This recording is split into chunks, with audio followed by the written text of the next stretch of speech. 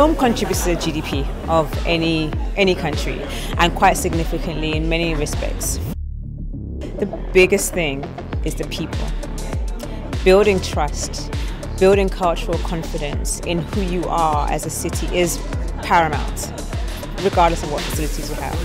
Then second to that, to support that conversation you have from a communal base or from a person base, is definitely the facilities that you have, and making sure that you don't over-promise and under-deliver on your facilities.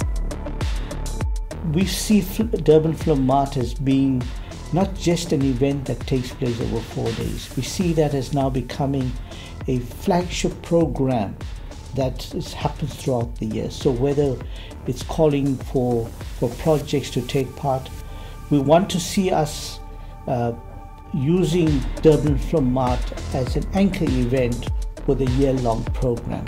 So hence we see that opportunity for development to take place and for other activities. And it can be nuanced into different types of film marts, because we know that we're dealing with a wide range of projects resonating with different audiences on different platforms, and hence there's a need for us to look at having multiple iterations of Durban Film Mart. Still in the thinking, but yes, we've seen Durban Film Mart being an extremely successful model.